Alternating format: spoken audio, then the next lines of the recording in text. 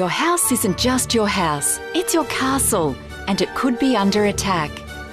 Did you know that in Australia alone, termites cost homeowners an estimated $780 million in property damage every year?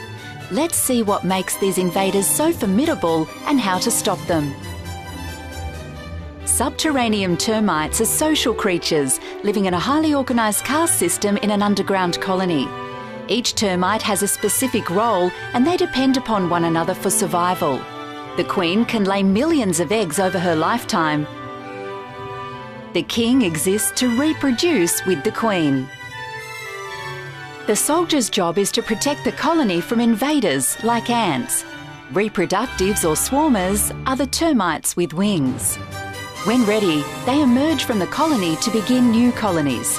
A colony can number from thousands of termites to millions, and it's common to find 2 or more colonies competing for food around your property.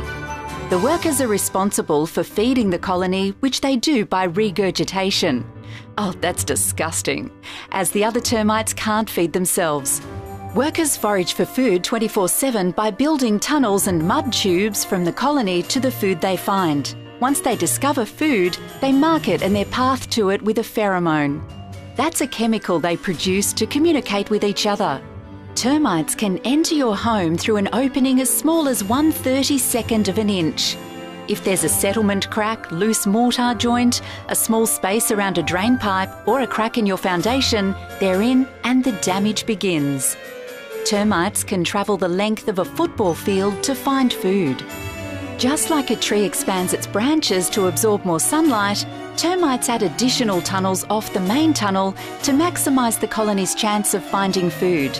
So naturally, they'll find the Sentricon in-ground stations. They can't help it. It's in their DNA. Their biology is why the bait, the system, the science works. Research showed that termites find the bait highly palatable. Once termites are detected, the bait toxicant is placed in the active stations, and when ingested, the patented active ingredient, hexafluoron, prevents the workers from molting, and when they can't molt, they die. And dead termites can't feed their colony, so the colony dies.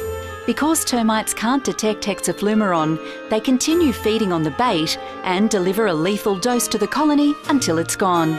So every time you see those green stations, take comfort in knowing your home, your castle, is being protected 24/7, 365 days a year.